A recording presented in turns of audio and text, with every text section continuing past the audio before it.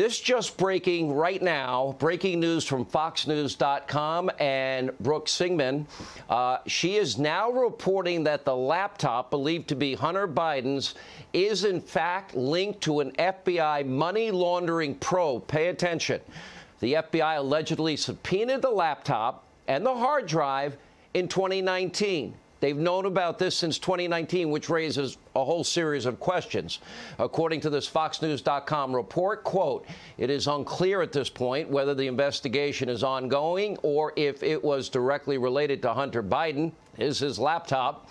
Multiple federal law enforcement officials, as well as two separate government officials, have now confirmed the authenticity of these documents, which were signed by FBI Special Agent Joshua Wilson. Wilson did not immediately respond to Fox News for a comment. We will stay on this story. We're going to get reaction in just a minute from Senator Ron Johnson, but it is now breaking as we speak.